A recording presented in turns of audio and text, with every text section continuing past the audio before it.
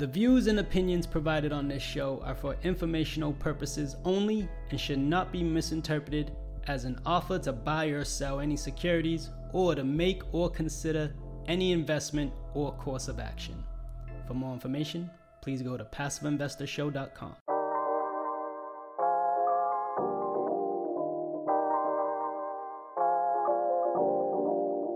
And now, the Passive Investor Show. Here's your host, John Fortes. Welcome, PI listeners, to the Passive Investor Show.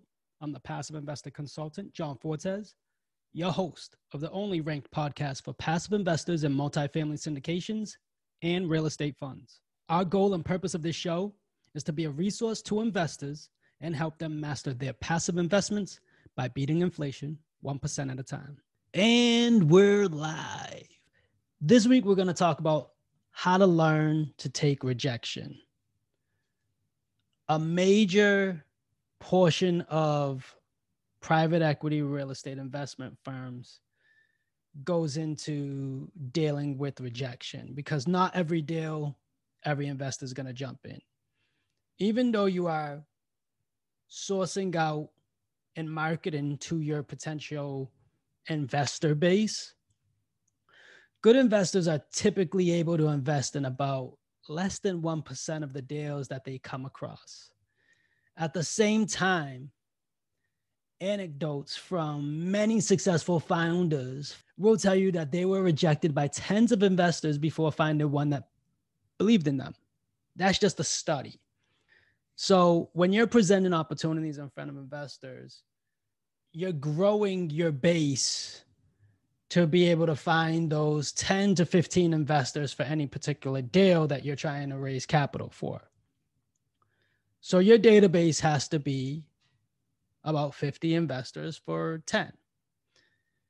So take rejection from an investor in a professional manner and don't aerate them with immediate follow-ups. Sustained radio silence from an investor despite well-spaced pings by you is a rejection. Ask what your venture lacked. And if the investor hasn't shared feedback, keep on plugging the gaps for a few months before going back to them with another opportunity and another better business plan or another investment opportunity, real estate investment opportunity. And keep your chances alive by nurturing those relationships, by remaining cordial. Don't overreact. Don't delete investors. Don't not follow up. Always improve what you're trying to do because those investors may potentially invest with you in the future. It's just you have to build more of a rapport with them or you have to come with them with the right opportunity at the right time. So that is how you work through rejection as you're presenting opportunities in front of investors.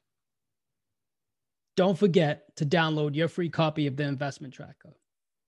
It allows you to track up to 5 investments, compare sponsors, markets, and most importantly, projected versus actual returns. To get your copy, go to www.projectedreturns.com. PI listeners, thank you for listening. As always, we hope this was the best resource for your investment strategy, but also the best use of your time. Remember, if this episode helps you, you can help us by leaving a review on iTunes. I hope you feel compelled enough to share it with someone you think this would resonate with as well. As much as it pains us to leave you, but you know what time it is.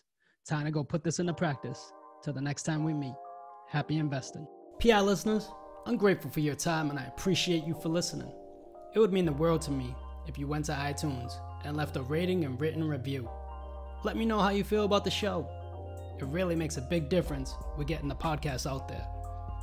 Don't forget about our Facebook group, where all of our guests are members of. I'll be there to answer any of your questions, or even questions you might have for future guests. Subscribe so you can get the latest episodes and our fan favorite quick hitters. Finally, I want to keep you updated, so head over to johnfortes.com and sign up for the newsletter. If you're interested in partnering with me, sign up on the contact page so you can talk to me directly. I look forward to connecting with you. Happy investing.